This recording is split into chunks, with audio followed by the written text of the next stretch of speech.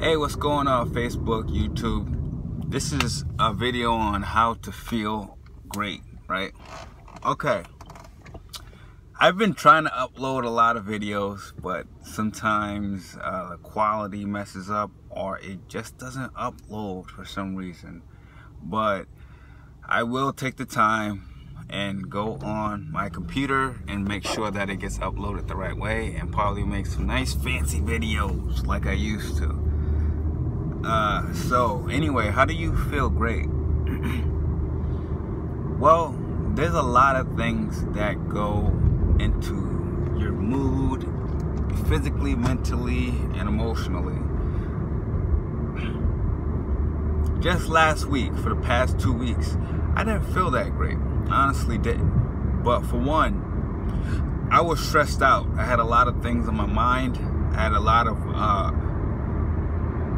unsure things. Like, I knew everything was gonna work out, but it was too much reliant on one thing or another thing. So when I got that in order, the stress came down. So what I'm trying to say is, one of the biggest things that really have us mentally off kilt is stress. How do we bring down our stress level? Well, if you're an active person, I would suggest doing some kind of exercise that will release physical tension, and then mental tension would easily be able to dissipate by itself. If you just need the mental part, then I would do something that would take your mind off of the situation. For me, I would like to play a video game. I love video games. They entertain me, and I can just step to the side. But then you got to come back. So how do you have it on a consistent basis that, okay, when I wake up tomorrow, I'm not going to be stressed. I'm going to take away this stress right now, but when I wake up tomorrow, I'm not going to be stressed. Like, man, I would do some breathing exercises. Like, there's something called pranayama. It takes only 5 to 10 minutes. You only have to do it for 5 minutes for it to go through the system and work the right way. But if you do it for 15 minutes, oh my God, and you do that every day, you'll be a different human being. Completely different. Seriously. And it'll clear a lot of mess that's probably in your body. So pranayama. But if you have the time, you can also meditate. And if for those of you that are not mental, you guys are not mental, but you're more physical, do some yoga or just stretch. If you don't want to do yoga, you don't have to. You don't have to. Just stretch. It's very crucial to stretch out the limbs. It does a lot of things. I know people think, like, come on, stretching? You serious? Like, how is that going to change my attitude? How is that going to change my mood and how I feel? It does. You know why? Because we're so physical based. Our whole world, our whole reality is wrapped around the physical body. Because we say, this is me, and it's not. So you point at your body, you think your body is you, and it's not. So yoga is built to break free from that cage. Because, tell me this, when you go to work and you get stressed out, you get the tension in the back of your neck. How does something mental become physical? Because you're so physically orientated. So when you get that stress in your shoulders and the back of your neck and you stretch out, you feel like a completely different person, right? When that tension's not there. So if you can't feel any aches and pains in your body at all, wouldn't you naturally be happier? You absolutely will. You absolutely will. So, what do we do about our emotions? Meditation will also take care of that. Yoga will also take care of that. But if you want to sidestep both of those, this is what you do. This is what you can do. Our emotions are tied to the liquid inside of our body. I know, for those of you guys that cannot relate with this concept, you can look it up. Your cells react to your thoughts because they are water-based. They are based in water. So, for one, stop jugging water like it's the last thing on the planet. On commercials and on TV, they say you got to drink lots of water, and your doctor will tell you the same thing because they're told that. They don't actually look into it. But it's not good for you. Drink when you're thirsty, and when you're thirsty, drink a little bit more than you want, and then just don't drink until you're thirsty again. But this only applies if you're eating vegetables and you're eating fruit.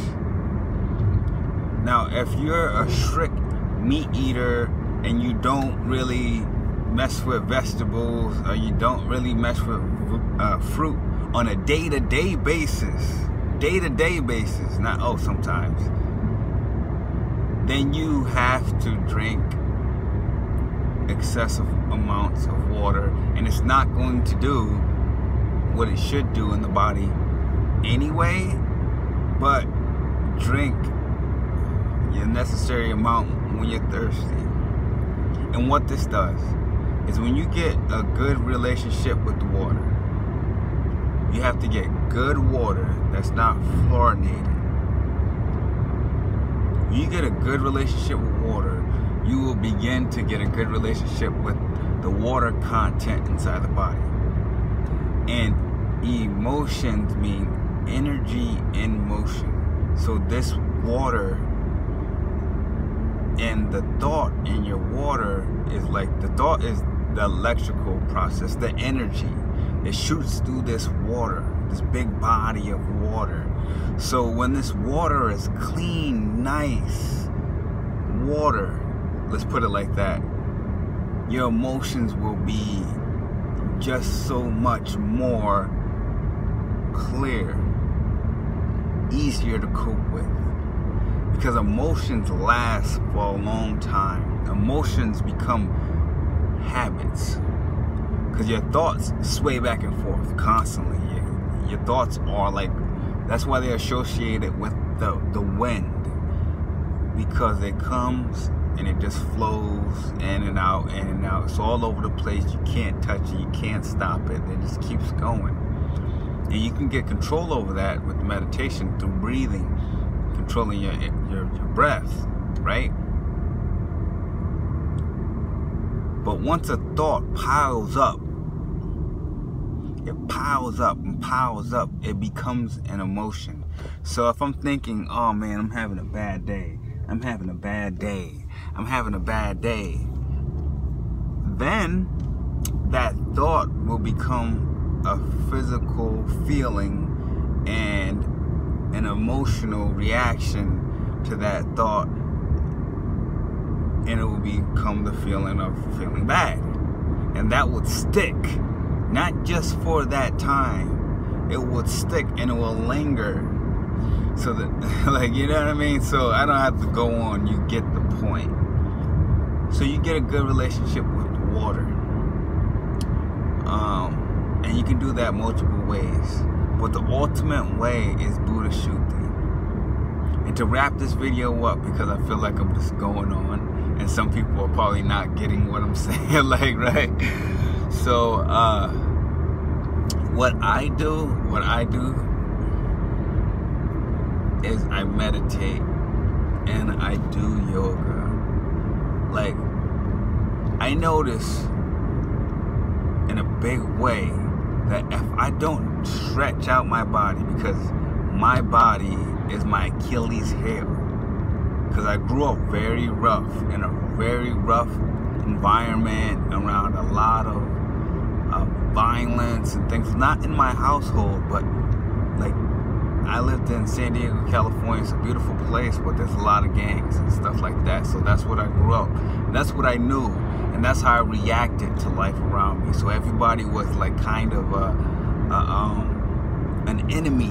If I didn't know you, you was an enemy. So my body was always in tension. So still to today, like tensions in my body. So when I do yoga, it's a world of difference. It's a world of difference. Seriously. Like my emotions are steady, and then when I get the meditation in there, my mind's just calm. So I can just handle things a lot easier.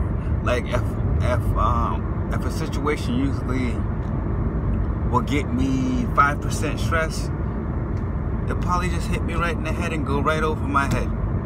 Like, oh, something happened. It's no big deal. And then when I do the Buddha Shuddhi, it just enhances all of that stuff. If I do all 3 of them in the morning, man, I'm so pleasant. I am so pleasant. So those are my tips. Those are my suggestions and my opinions on how to feel happy and how to become happier in your day-to-day.